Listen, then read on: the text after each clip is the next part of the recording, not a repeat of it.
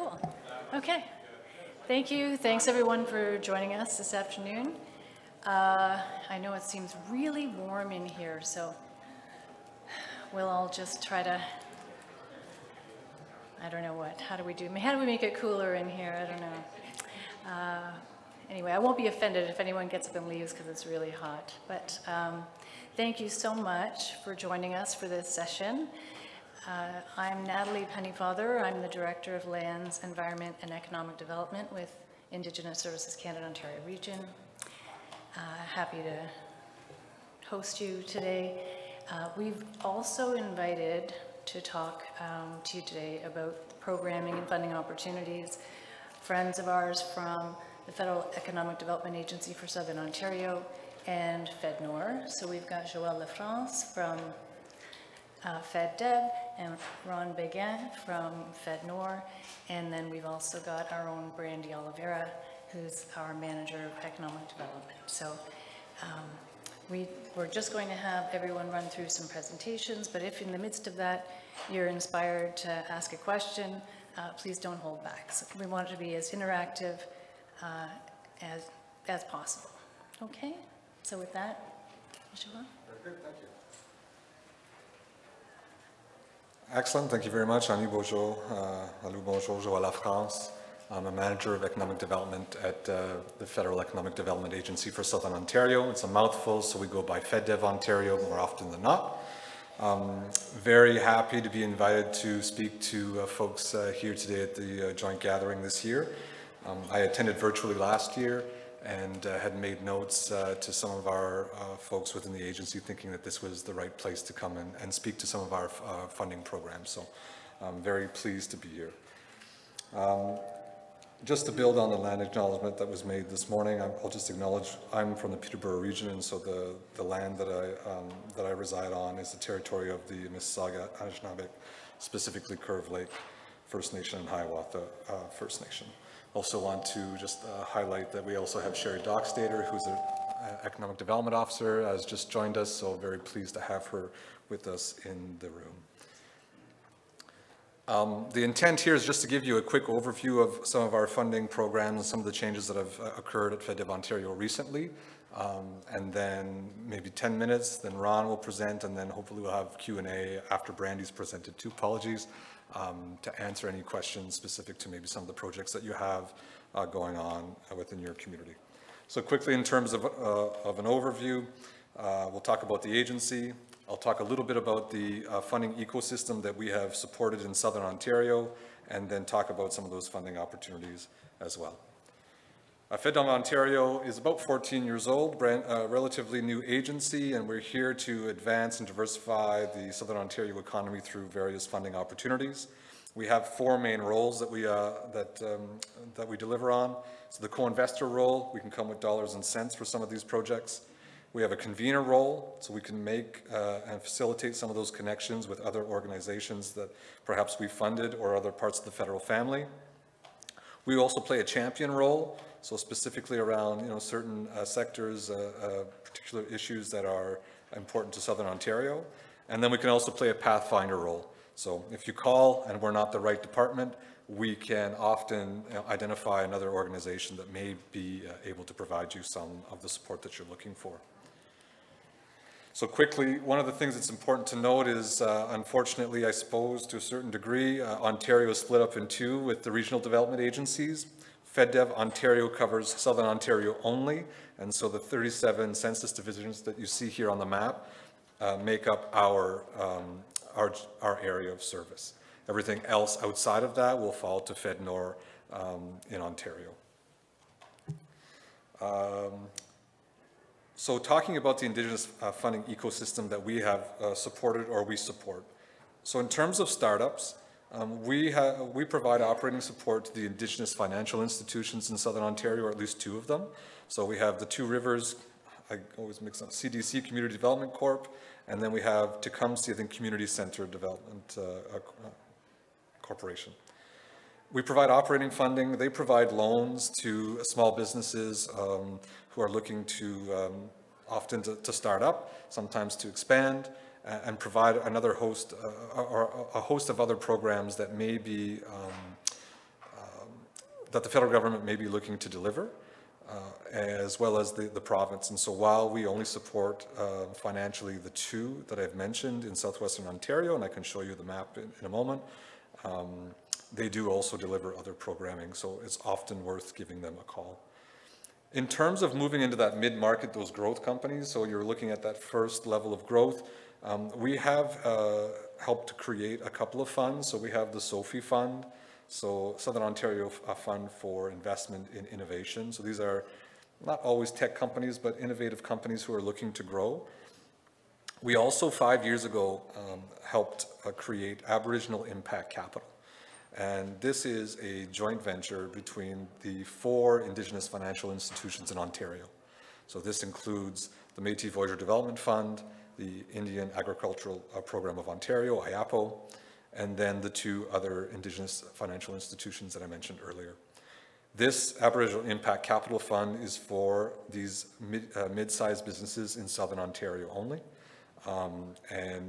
This organization is managed by the 4 Indigenous financial institutions, so all decisions are being made by Indigenous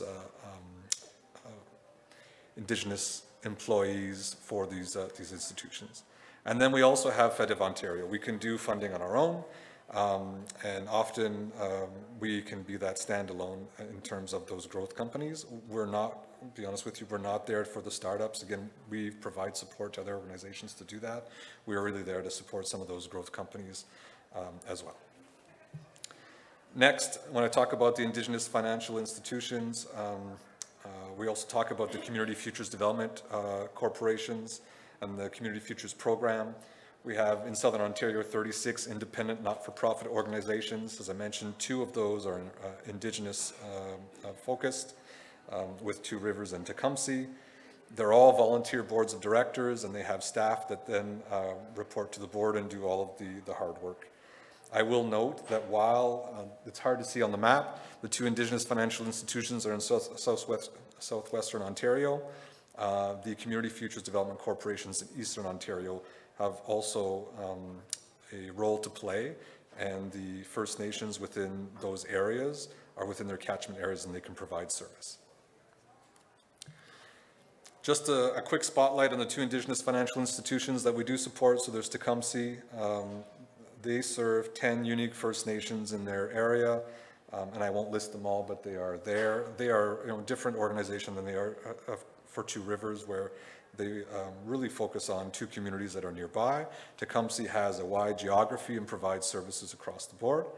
One of their success stories being Big Soul Production. So they started with a small loan from the Community Futures, and that snowballed into some larger contributions that have allowed them to get to a place where they're producing $2.5 million in terms of leveraged partnerships and agreements. One of the other success stories recently for Tecumseh is they've also created a First Nations marketplace to allow some of those, some of those makers to allow them to sell online without having to create their own stores, and so they're trying to provide access to the market for some of those smaller producers. Then we have Two Rivers Community Development Corporation. They service 6 nations and Mississaugas of the Credit. Again, they were the lead in creating Aboriginal Impact Capital and really driving that home. And they've also played a role in their community in terms of high-speed internet a few years ago in trying to do that. They've also played a role in terms of other success stories in the battery storage plant that was recently announced in the last year. And they've also recently launched a free digital toolbox that is run by AI to support small businesses with marketing, outreach, and the like. So certainly encourage you to go and take a look at their website for that. In terms of FedNor Ontario's contributions to Indigenous-led and Indigenous-focused projects, so since 2015, the agency has invested more than $75 million to support 240 Indigenous-led projects and Indigenous-focused projects. And recently, coming out of the pandemic, we provided $3.5 million to Indigenous Tourism Ontario to help deliver some of those smaller tourism-type projects under the Tourism Relief Fund.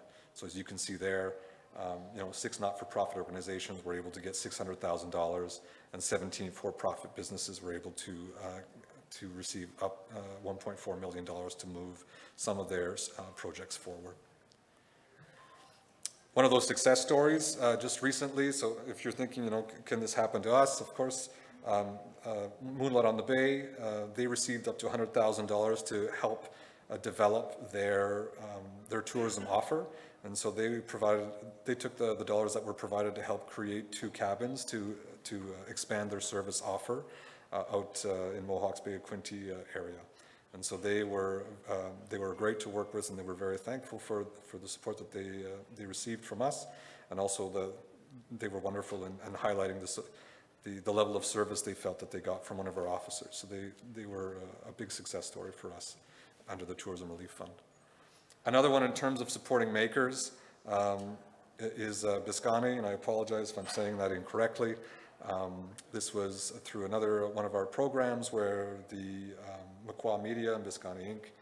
receiving up to $500,000 to continue to build out an online platform to support Indigenous creators of goods. And so the whole intent here is to provide as much money to the creator as possible. And so that was very recently. We announced this, I think, late summer. And we're looking forward to seeing the good work that's going to come out of this project. Another big change for us recently was the launch of our Indigenous landing page. And so we had been hearing through, I guess, certain engagements that sometimes government's a little complicated to kind of figure out. And one of the things that we did was launch this landing page. It is not a new program with separate dollars. It is a new service where ultimately you go to the website, there's a phone number, there's an email. You don't have to read all of our program guidelines.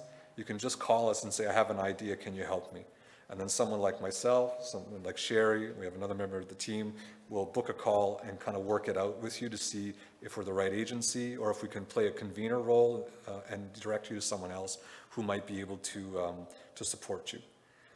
Further, just recently in September, we launched a new streamlined application process to try to better serve Southern Ontarians. And I want to highlight this because it does change for Indigenous businesses a little bit. If you go to the website, you'll see that the application form is no longer available because we're on this new timed intake process. However, intake for Indigenous businesses and Indigenous applicants does not exist. You can apply at any time. We have 2 simplified streams. So when you're applying, you really have to answer one basic question before we can start talking. Are you for-profit or are you a not-for-profit organization looking to help businesses grow? We have one set of parameters where we used to have many. Now there's one set of parameters, project size. Project size minimum is $125,000, and then we can go up to $10 million in terms of support. Who is eligible? A lot of flexibility here. So businesses and entrepreneurs, not-for-profit organizations and associations, Indigenous economic development corporations that may be either arm's length of your communities, and then other Indigenous organizations that may be Indigenous owned. So if you have a band owned business, also eligible to apply. Types of activities that we fund, you can see them there, but for profit, we're talking about production capacity, developing new products, access to services and expertise, growing your market, so participating in trade shows and the like. And then for not-for-profits, we're really looking to provide support to Indigenous businesses for access to capital, networking, mentoring opportunities, enabling participation in growing sectors. So if we're talking about EVs in Southern Ontario and battery storage, battery storage type projects, looking at developing and supporting a skilled workforce and increasing technical capacity. This past timed intake quarter, we had intake priorities that included clean economic growth, supporting growth companies, technology, and then moving and supporting businesses with industrial transition. One of the last success stories that we have, or the last one I have in the presentation, is around eSupply Canada. This is another Indigenous-led owned business. that was successful in receiving up to $1.1 million from FedDev Ontario to help build on their current business and start developing a larger platform to allow them to expand their distribution platform for janitorial, small-scale industrial supplies. And so that's a big deal. That's another project that was announced this summer. So we're very excited to see where this project will lead. And that's all I have here for today. Before I leave things off for my colleague at FedNor, I will suggest that the website is something to consult. The email is always being looked after. I have cards here as well if you'd like to talk afterwards. But the email there is great because if I'm on holidays, I won't answer you, but someone will take a look at that email and get back to you faster than I would. And that's all I have to offer here today. So, Ron? Whoops. Just a quick mention that all of the presentations that are being provided today in this session will also be available through the Southern First Nations Secretariat website, through the event QR code that's widely distributed.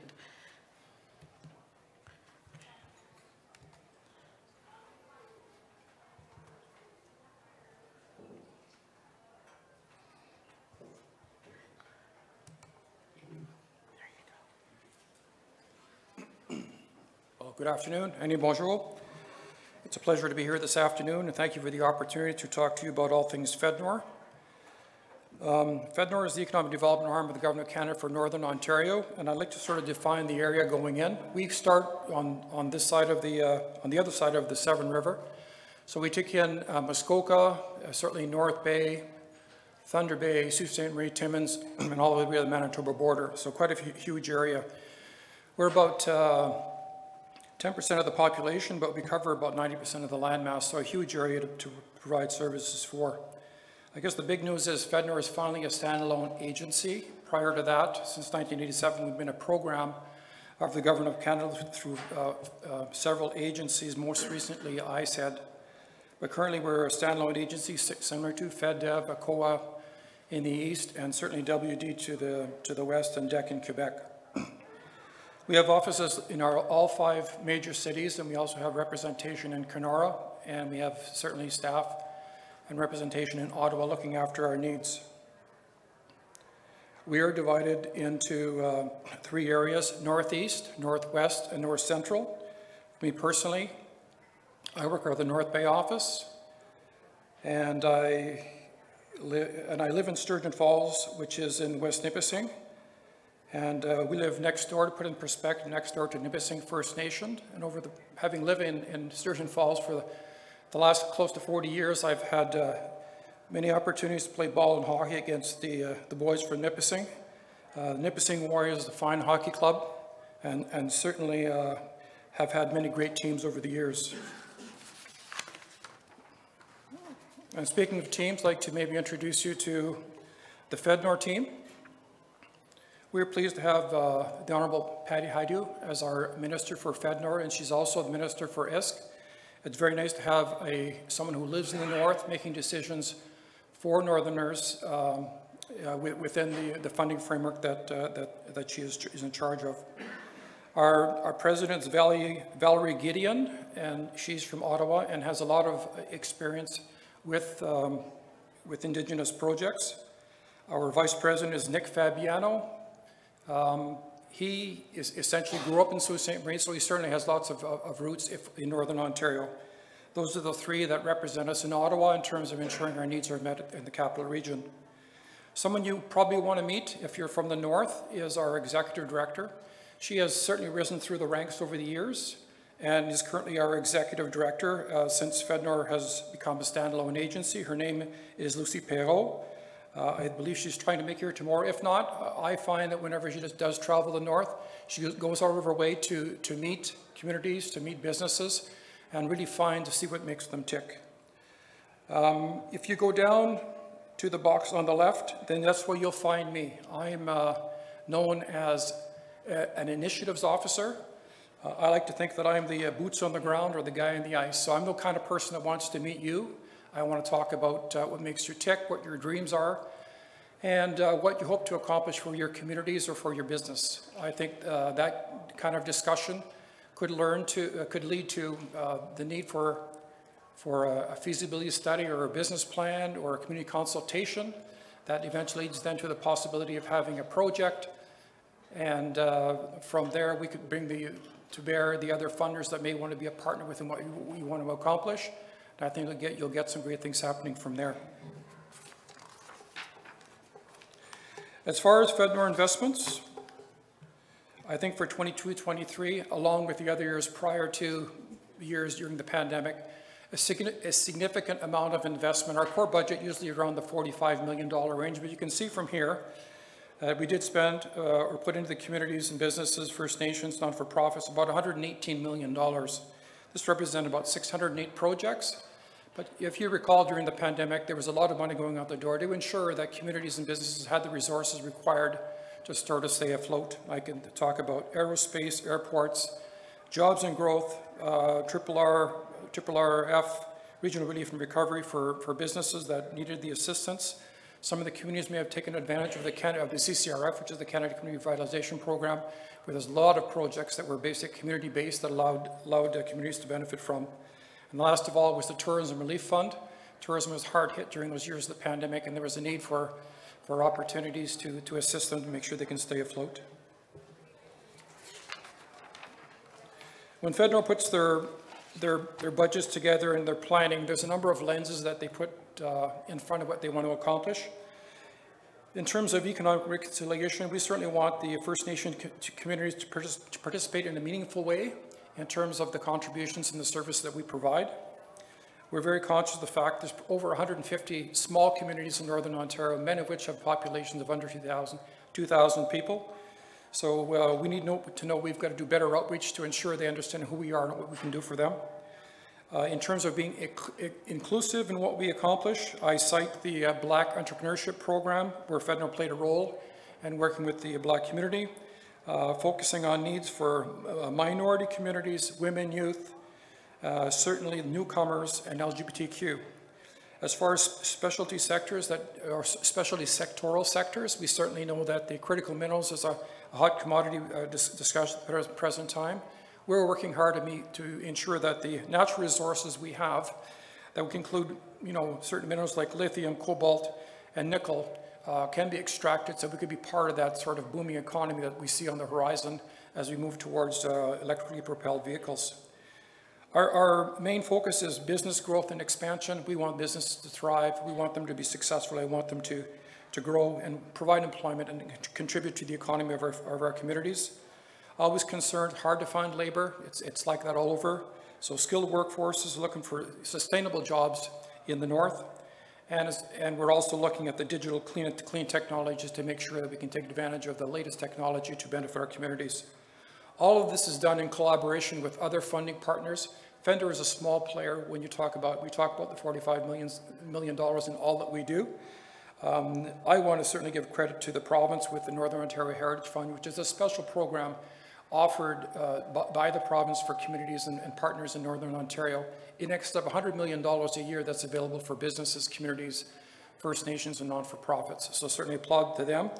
But we also bring in ISK. I can talk about other projects we've been involved with, where we had either Trillium at the table, ISK, Indigenous Services Canada, the National Research Council, tourism agencies, and I can go on. But certainly looking for funding partners. And I would certainly employ you that if you have a project that you exhaust all opportunities, that you only put in your money last and get the benefit you can from what government and private sector may have to offer you. In terms of talking directly about our programs, the first one we refer to as REGI, or it's Regional Economic Growth Through Innovation. There are two parts of that business scale-up. My understanding of that, and my experience with the particular program, is dealing with a lot of businesses that are involved in manufacturing. They're the ones that we talk about quality control, equipment that's new to them, latest technology that allows them to compete on the world stage, allows for enhanced productivity, looks at quality control, looks at volume output, and it leads to more profitability. It's not about always job creation. Sometimes it's taking individuals that have sort of more manual jobs, retooling them on the latest technology to ensure that they have a higher paying job, but they're more productive and more job satisfaction associated with dealing with that. The other part is funding ecosystems. FedNor does fund a fair amount of ecosystems that allows organizations to represent us in terms of their needs. I can give you a few examples. PARO, that deals with women in business and the needs of growth and sustainability for them. Our innovation clusters, Innovation Initiatives Ontario North, and or NORCAT in Sudbury, and there are many others. Blue Sky Economic Development Growth Corporation, who represents us in terms of fostering the need for enhanced broadband and adoption of technology. And last one would be Woodworks. There are others, but Woodworks, where they work with the forestry sector to ensure that they too are using the latest technology. And because of the amount of wood we have in Northern Ontario, that particular fiber and that product is used to a maximum to return on our companies that work in the forestry sector. The other program is, which I think would be the sort of the nearest and dearest to municipalities, First Nations, and non-for-profits, is the Northern Ontario Development Program. I've arbitrarily selected the 7 or 8 projects. I don't have them in a slide format, but we'll be better next year in terms of trying to describe them to you. But the first one would be some that I deal with, or some that are near in the northeastern Ontario, would be sort of a maple syrup production for a First Nation that I deal with in northeastern Ontario in the Parry Sound area. They have a long history of producing maple syrup and maple products for market. They know they have real good opportunities for enhanced productivity. And in dealing with ISK and Northern Ontario Heritage from the province, we've approved nearly a $2 million project which will give them expansions to their existing operations, a new building, commercial kitchen, enhanced tapping. That'll make them one of the larger producers of maple syrup in Ontario. And I think that's a real positive thing. The other one is an organization called Shwimikon. It's a partnership between 3 First Nations that have created a construction company. And as such, they wish to hire from within their 3 First Nations. And that may be a situation, and they partner with the private sector who sort of leads the way with them. But trying to find employees at time may be challenging, but you've got a lot of young people or individuals that say, if I had the skills, certainly would want a hand on. So FedNor's involvement at that time was to actually pay for a training coordinator that would look at the needs of training for First Nations across Northern Ontario, and then work with Confederation College out of Thunder Bay through for MTCU to ensure that the resources are in place, that the skill developed can be with the ones that want to be here. We have a population that growth, which is young First Nations who aren't going anywhere. They want to be here and they want to contribute. So a real opportunity for that training to take place. And the last night, in terms of speaking with them, it was a few years ago, they had a database of over 300 individuals that were looking for meaningful training that would allow them to participate in the construction sectors, you know, carpenters, welders, AZ drivers, that sort of thing. So FedNor played a role in that. We don't do direct training, but certainly we found a way to be a partner in that particular project. The other one, another First Nation, and this is again near where this particular company is we help them open a rock quarry. So the idea of blasting, putting in a base, bringing in the equipment to do their initial base to create, you know, granular B. So this company then, it kind of buys, one First Nation group buys from another First Nation group, which contributes to the overall economy. You know, working on roads, putting in culverts, and they received in Sault Ste. Marie a nice highway project from the province in the Garden River area. So that was a real plus. Food production in terms of food safety are growing from the north instead of getting your romaine lettuce from California. You may have heard of a lot of units right now that this is more of a brand name. It's called grocer units. But what they do is take advantage of LED lights and aquaponics. And you can actually grow all sorts of greens, vegetables 12 months of the year and sell within your community. It's good food, it's on site, and again, it creates employment and certainly provides service that much needed in terms of food security. Another one would be the creation of an industrial park. We're not about to build it, they will come, but if you ever had business that would like to sort of open in your area or near your area, and you indicated if they only had a road, or you talk about infrastructure, whether it be you know, sewer, water, gas, three-phase power, that sort of thing. That's the kind of discussion you can have with government to ensure that we provide the services to the lot line, and then the return on that would be sort of a building, a business, and jobs and employment for the area. And you could add to the taxation as well.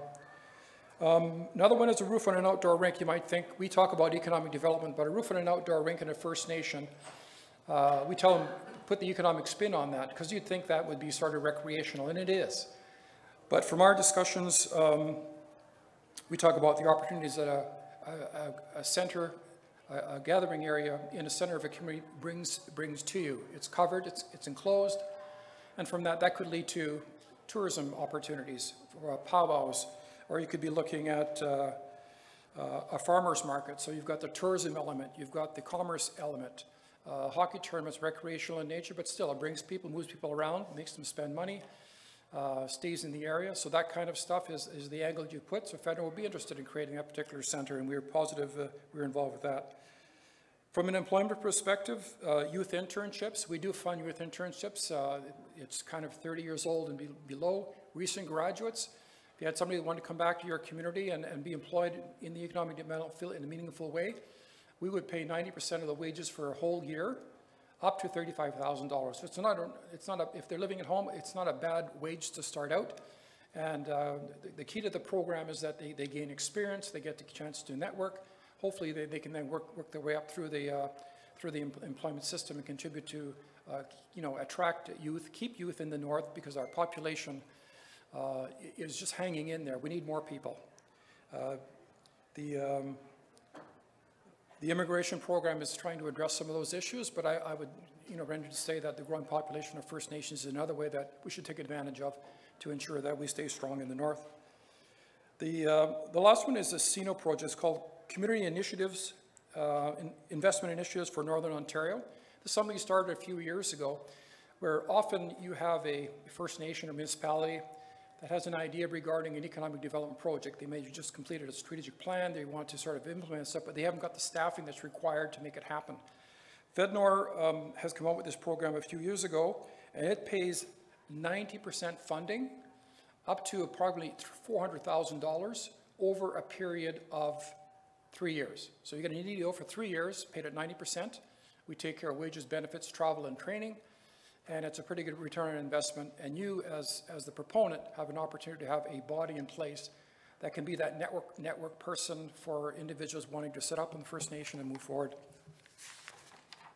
And the last one, I think Joel talked about it, is the Community Futures Program.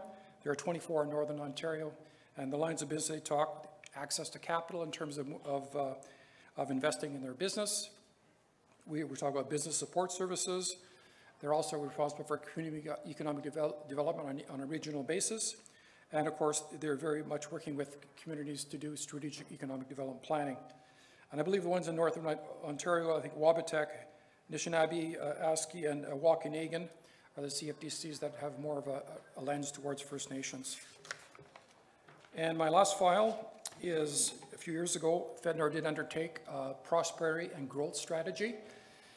And that was, I'm not going to go through all the detail, but talk about our priorities. So we want to support innovation, doing things better, doing things smarter, you know, getting equipment, better ecosystems, growing companies. We know that the better chance of growing companies are expanding from the ones that are currently there, as far as having them succeed, as opposed to outright attracting new ones, and building stronger communities. And that's important. We have a lot of communities, sparse in nature, a lot of challenge getting to all of them, doing a lot of things. Infrastructure is expensive, but that certainly is a priority for us as well as we go forward.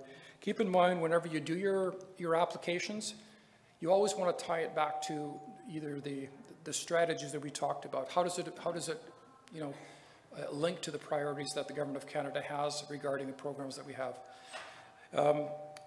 I would like to say also in closing is that don't worry about reading forms and what we do, and I think Joel highlighted it quite properly, is tell me your ideas, tell me what you want to do, leave it to us to find out how it fits or how it can fit. If we can't do it, let's get somebody else in place that maybe it's somebody else's priority.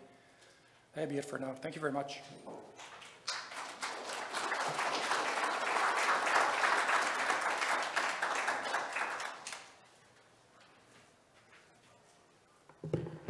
think I'll just say ditto.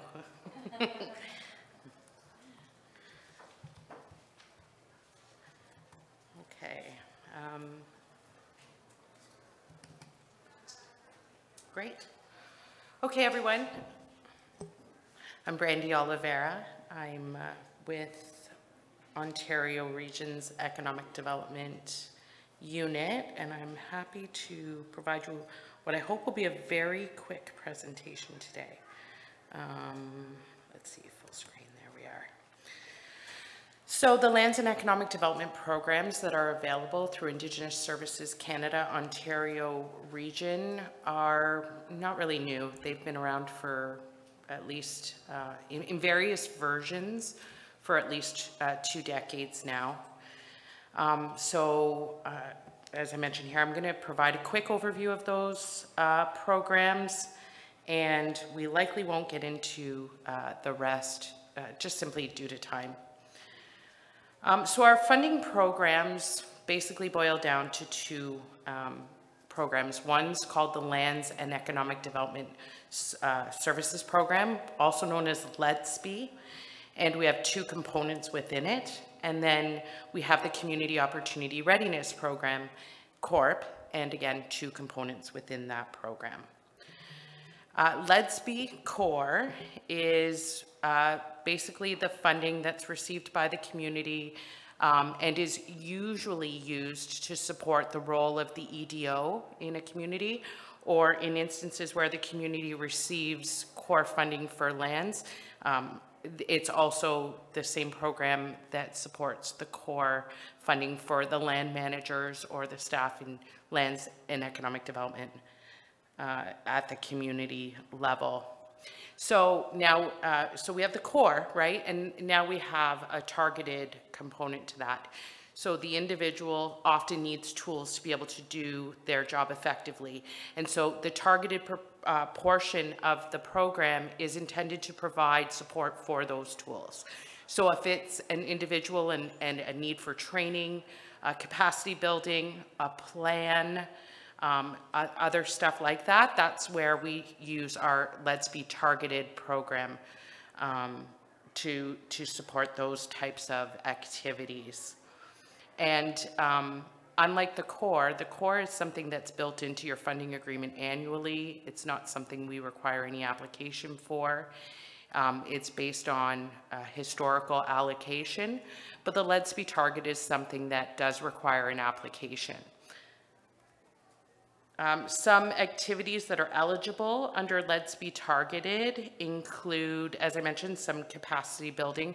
We tend to get applications, be it from organizations like the Ontario First Nations Economic Developers Association, or on rare occasions, sometimes tribal councils or PTOs that are looking to provide a specific event or a specific initiative to build capacity for their affiliated communities. We will provide support for those events. As well, this is the program that supports activities that lead to ideally successful, shorter time-framed ATRs, ideally. I know it's not always the case. And often we're able to do that with the, because we see it and the federal government sees the connection between additions to reserve and economic opportunities that arise as a result of those ATRs. This program is also available to support any compliance activities that are associated with land designation processes and the processing of land administrative instruments such as leases and permits. So activities that are required to take place for those to be successful, this program can support those activities. Enhanced environmental awareness initiatives within a community or within a group of communities are eligible for support through this program, as well as pollution prevention on reserve. Some communities have used it for recycling programs and things of that nature. And finally, environmental management best practices within the land and community assets on reserve. So that's sort of the core and what the core sort of needs to do their job. Now, the Community Opportunity Readiness Program, it's just economic development. It's not as much lands and environment at this point. And this is, a community has a specific opportunity or they're interested in pursuing a specific opportunity and they want to do any sort of due diligence work associated with that, maybe complete a feasibility study, do some design work on an economic opportunity that they see on their horizon. Well, this is the program that's going to support you to take those early steps to either acquire, start, or expand a business. And I should have stated that this program is specific to community-owned businesses. This program's not available for individuals applying for business opportunities. Our programming within ISK is community-based. The individual business opportunity support from us is available through the Aboriginal financial institutions, such as Wabatek and Anishinaabe Development Fund. So if you're calling us, if you're calling our team, it's because it's a community-owned business opportunity. The other stream of funding available through CORP is for projects that are looking at economic infrastructure. And simply put, economic infrastructure by our program's requirements is a building that houses more than one business. So this is really a fancy schmancy way to tell the story of how our programs all relate to one another. You know, you are ideally working with a community strategy, and you're moving from that strategy into a first phase where you're going to review an opportunity, do some of your due diligence to ensure that you're making the best business decisions possible for your community. And then phase two, moving into the actual capitalization of your opportunity, whether it's a business startup, acquisition, or again, building a building for economic infrastructure purposes. And in each of those areas, our program is available throughout the life cycle of your economic opportunity. We tend to be the supporter at the early stages. Our program isn't heavily resourced, so we tend to be the ones that can come out first, be with you, support the feasibility plans, support some of the business plan work, and often we are finding that our partners are the ones that will support more of the capitalization piece. But we like to think of ourselves as your support within the government to open some of those doors to other government departments. And very recently, Indigenous Services Canada headquarters announced a business navigator tool that they have available. This tool is available through Ottawa, as I mentioned, and that's the email there. If ever somebody is looking for information and looking for a gateway into the federal government, it is intended that this business navigator would be a tool for you to use to get the information that you need from the federal government as a whole. But I think we're all taking that role more in the last 5 years at the federal level, more and more, to all take a part in supporting pathfinding to the best of our ability. Ideally, nobody's getting the, I can't help you and I don't know where you're supposed to go from here. I certainly wouldn't hope that from us. So finally, this is my contact information. It's all right below my email. There is a generic email for the team here in Ontario region, and it's as is the case everywhere. It's manned by the many teammates.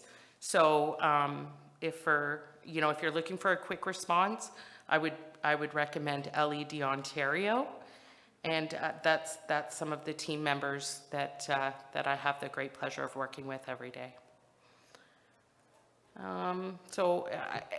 Not just for me, are there any questions for anybody in the room?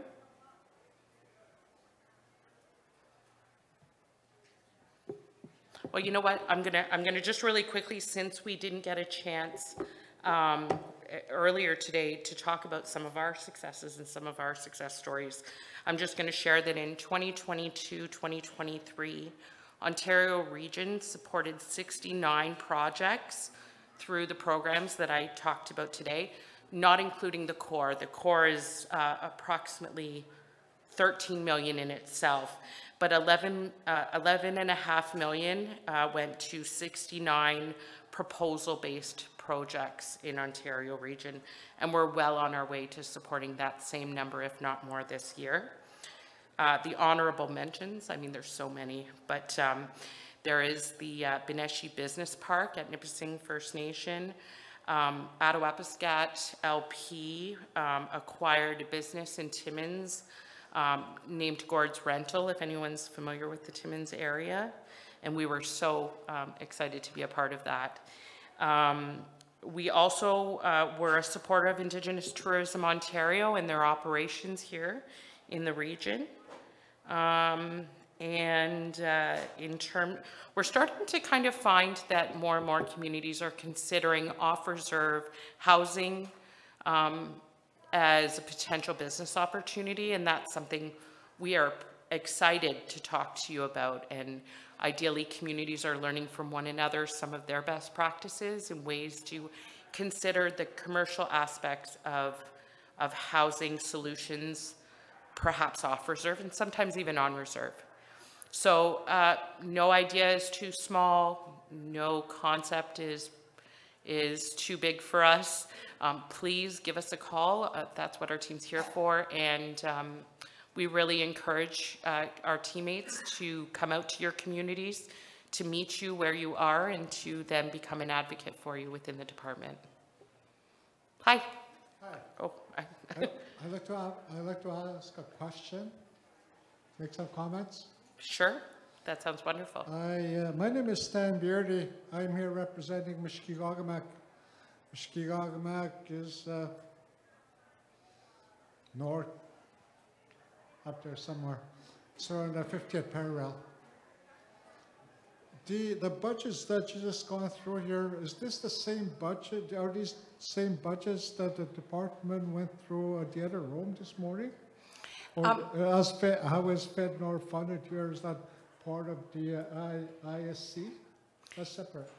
No, it is the same. You mentioned, I remember I was in the room, you mentioned about the economic development budget being one of the lower. So this is a portion of that, yes. Okay, that's my question. Yes. Because the reason... Can I just add to that, though? Oh, okay, sorry. No, I got the floor, if you don't mind.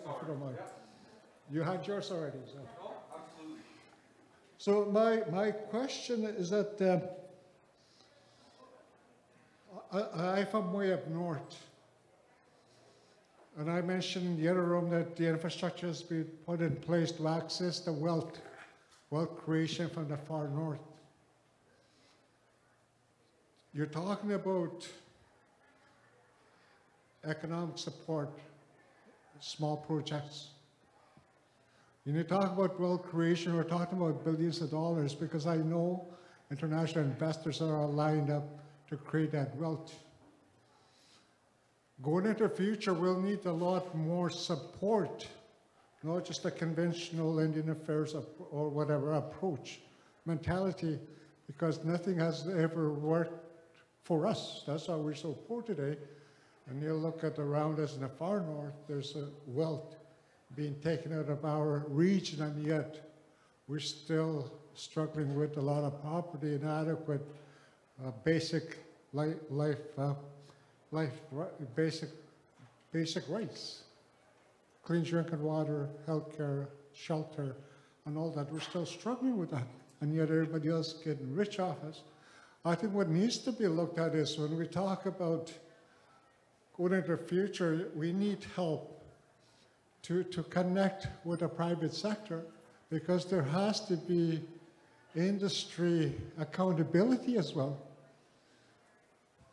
Because when you look at your Constitution, Section 125, it talks about that jurisdiction where those jurisdictions can access tax bases when there's an undertaking near a municipality, and yet we cannot do that. We had to begin to look at that. It was okay 50 years ago to be done to us like that.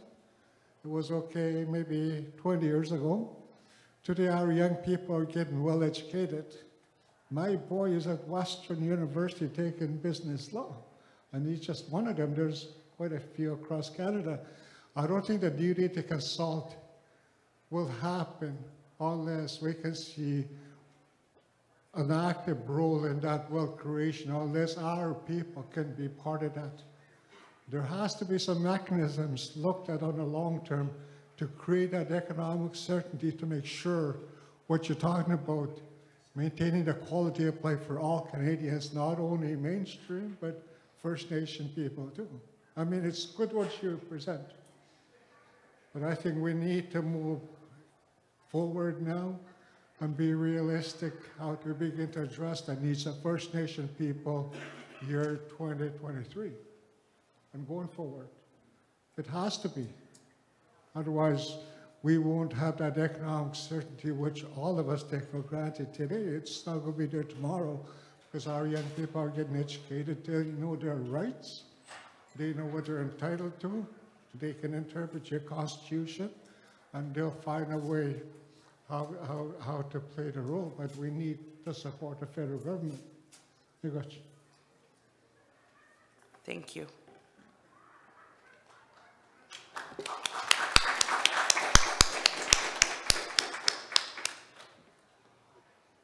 Okay, is there any other questions or comments?